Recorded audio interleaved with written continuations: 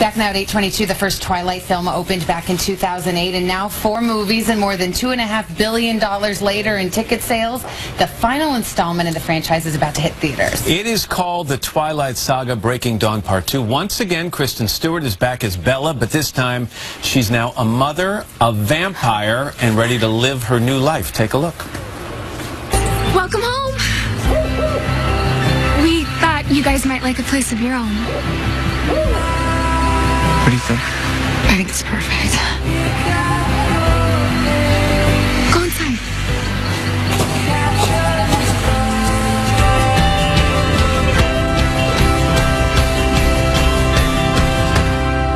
Zara.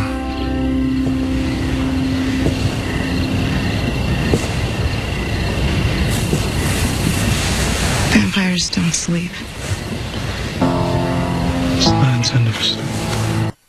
Kristen Stewart, good morning. It's nice to have you back. Thank you. So we were chatting a little bit in the commercial break here, and you were saying that you know, okay, there's a bit of melancholy here. You're happy that the story has been told. Lots changed with Bella, but the instant that it was over, you missed it. Yeah.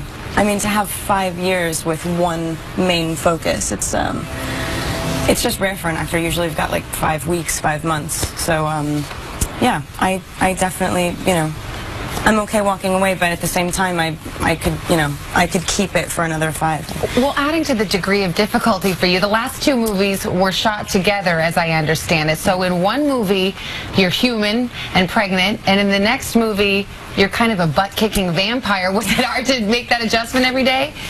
Yeah, I was really lucky. You know, playing Bella for so long as a human really helped me play her as a vampire, because it didn't seem like this huge leap into fantasy land. It was, I don't know, it was a natural step for her. It was, not to be like completely cheesy and quote the movie, but she really was born to do that. So, she.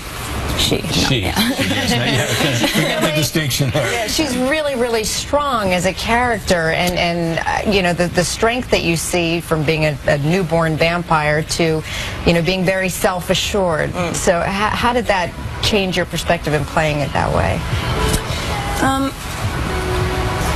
It did always feel like if you took the fact that she was a vampire away, she was a fully realized version of who you always knew she could be. She's always been really self-assured. It's just that on the outside, you know, fear is a funny thing when you're that age. It can be a motivator. It can kind of cripple you. And Bella has always been the type of person to, once one of those walls are broken down, she doesn't try to build it back up. She really lends herself to experience. Well, Kristen, you have so many fans, and they will be mad at us if we don't ask you, and they follow your life, and they want to know, are you back together with Robert Pattinson?